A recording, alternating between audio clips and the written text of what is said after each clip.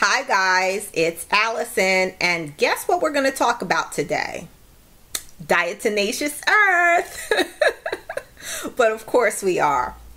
Today we're going to talk about using it for infestations of insects in your house. Works really well. But before I do that, I just want to, as I always do, tell you a little bit about me.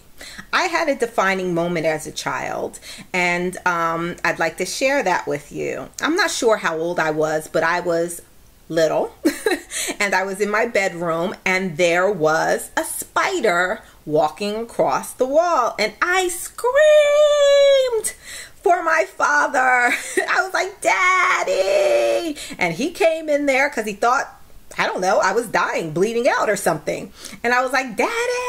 And I pointed to the spider and I was like, "Kill it, kill it, kill it." And you know what my daddy said? My daddy said, "Who, me?" He said, "Do you want that on my conscience?" He said, "Nah." And he picked up a little piece of paper. He let the spider walk on the paper, and he walked out into the patio, outside, and then he let the spider walk outside. And that was a moment that changed my entire life in regard to how I think about living creatures. They are no more or no less important than we are. They're just trying to do their thing, live their life, and be happy just like us. And there's no reason to smash them unnecessarily.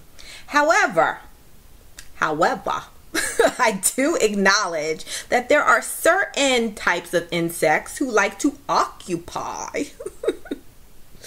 They like to do an illegal occupation of your home, and they kind of swarm, and they bring in colonies, and termites, and and roaches, and ants are of those type of insects that you just have to do something about.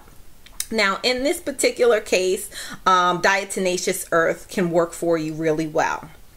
I did have the displeasure, but pleasure, because pleasure is knowledge, of having an experience about 6 months ago where I saw a little roach in the house. And I was like, "What the?"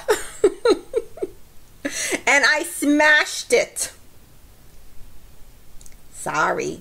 So anyway, it wasn't until I saw the second one, because if you see one, there's probably 100. I saw a second, and I put my little thinker on, and I was like, voila, diatomaceous earth. So I went and did some quick research, and what is very important to know is that when using diatomaceous earth for these particular purposes, you need to make sure that it is a very light coating. It needs to puff into the air and have a very thin coating, because if it's not thin, they are not going to walk through it. Because as you know, the way or maybe you don't know, the way diatomaceous earth works in these particular instances is that the insect walks over it, it gets on their body, and then it slowly begins to dehydrate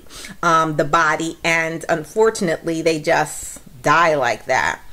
So it needs to be thin, or else they're not gonna walk through it, because they ain't stupid.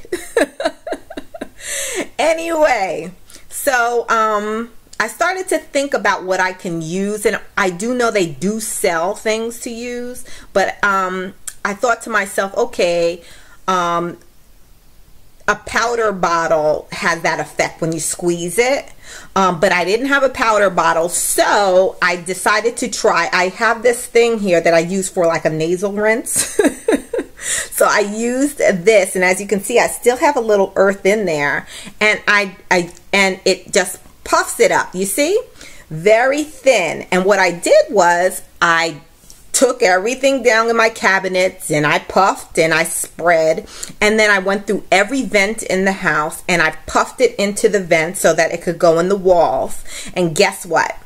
I did not have any problem with any roaches after that. So I hope you find it useful. And once again, try not to kill the bugs if you can walk them out, if you can lead them out. Please do it for me. Bye.